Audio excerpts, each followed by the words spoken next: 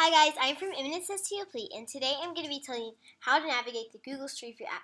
First thing you need to do is download the app. Then when you click on the app, you can see that there are a ton of cool features on this app. Now I will explain what these all mean. On Explore, you can see some really cool 360-degree photos from famous places. On Profile, all the 360-degree photos that you take will come on here. And on Private, the ones that you're not ready to post will come on here.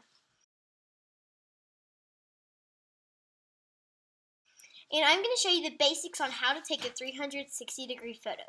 You press on the orange camera and then you press camera. A couple tips that you need to do is to keep your hands and feet straight.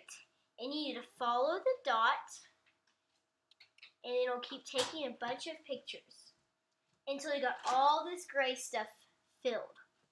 And you keep taking some.